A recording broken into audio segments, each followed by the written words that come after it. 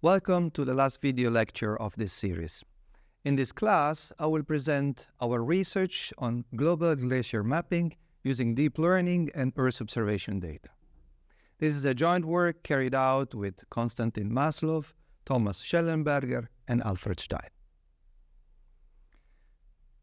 Let me start with a brief introduction and motivation. Glaciers are an essential part of ecological systems and are extremely sensitive to climate change, in particular to alterations in temperature and precipitation patterns. For this reason, they are an essential variable for studying and monitoring climate change. Moreover, glacier retreat contributes to sea level rise, affects the local hydrology, the ecosystems and their biodiversity, and often results in hazardous events such as glacial lake outburst floods, having potential disastrous effects on human lives and households.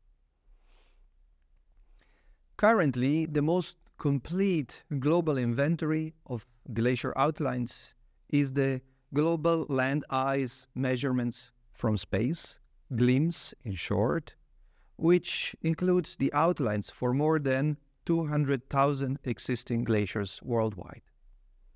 However, the dataset suffers from several problems. It is sparse in time. That is, some glaciers are mapped only once.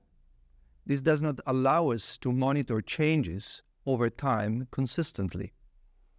The outlines are manually digitized by glaciologists, a process which is prone to errors and subjective interpretations. Moreover, metadata is often incomplete or inaccurate. Therefore, our objective in this research is to produce large-scale glacier outlines using deep learning method. This is one of the objectives of the project MASSIVE, an international project involving the University of Oslo, the University of Twente, and the Research Center Europe. The overarching goal of the project is to produce large-scale inventories, including glacier maps and surface mass balance. We plan to do this by leveraging advanced deep learning methods and cloud computing infrastructure to access and process large volumes of Earth observation data. We started our research considering the Alps for our initial case study area. We built a dataset including Sentinel-1 and 2 images, integrating optical and SAR images, as well as digital elevation models. The main challenge is given by debris-covered glaciers, while mapping clean ice is relatively simple. We designed a convolutional network with an encoder-decoder type of structure to perform the pixel-wise classification. The network was also designed to perform an early fusion of the multi-source input geospatial data.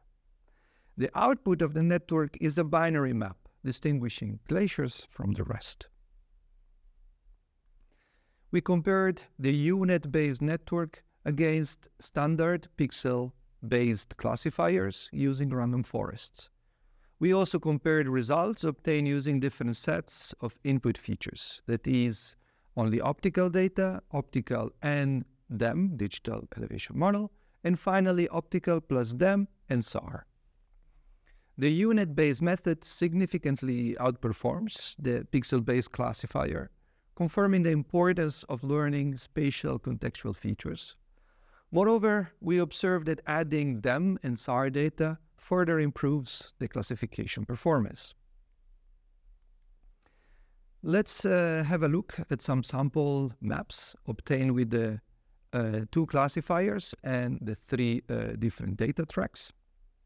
The first column shows the Sentinel image patches, while the second column reports the reference maps, and all the other refer to the different obtained maps. The classification maps tend to be similarly accurate on clean ice areas, while Large differences are observed on glacier tongues, typically covered with vegetation or debris. In these cases, the unit-based network fusing optical, SAR, and DEM shows significantly more accurate maps.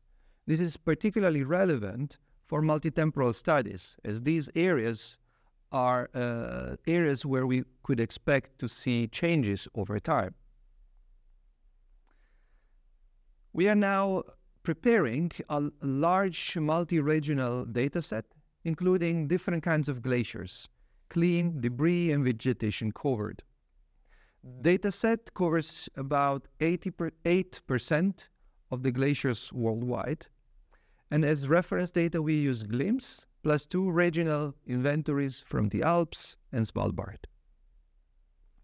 In terms of Earth observation data, we resort to Sentinel-2 and Landsat images for optical data and a variety of digital elevation models, and SAR data from Envisat and Sentinel-1. The data is organized in near square tiles of approximately 10 by 10 kilometers, randomly split for training, validation, and testing. This figure shows the geographical distribution of the prepared dataset. And as you can see, data are collected from almost all glaciarized areas in the world. Recently, we proposed a hybrid CNN transformer network named GLAVI-2 for multi-regional glacier mapping. The network is smaller in terms of number of parameters compared to alternative CNN and vision transformer networks such as SETR-B16 and ARES unit, but achieved higher performance and generalization ability. The proposed model outperforms state-of-the-art methods in almost all regions of the dataset. Qualitative results demonstrate the superiority of the proposed model, but also show the remaining challenges in classifying debris-covered glaciers and ice melange. Okay, let me conclude with the summary and an outlook on remaining challenges and future work. The massive project aims to produce large-scale glacier inventories, and preliminary experiments show promising results towards large-scale glacier mapping. We have curated a large dataset that could serve as a benchmark for further developing global glacier mapping models. The huge volume of data requires resorting to cloud computing infrastructure to facilitate access to open Earth observation data and efficiently train models using GPUs, graphical processing units. Several challenges remain, which will spur further research in the coming years. Debris and vegetation-covered glacier are still difficult to map accurately. Therefore, we need to further investigate advanced methods to improve accuracies in these areas. The generalization ability across different environments in the world and glacier types is difficult. We are currently exploring a variety of strategies to cope with this problem. Next to that, the quantification of calibrated uncertainty and confidence intervals is very important for better interpreting the predictions made by machine learning models, and we are currently exploring Bayesian methods to quantify and calibrate uncertainties. I'm sure in the coming years, AI will revolutionize the way we map glaciers and other environmental features. AI may also provide useful tools for monitoring climate change and developing effective mitigation and adaptation strategy. Thank you very much for watching this video lecture. I hope you have enjoyed attending this series of short videos, and I wish you all the best for your studies.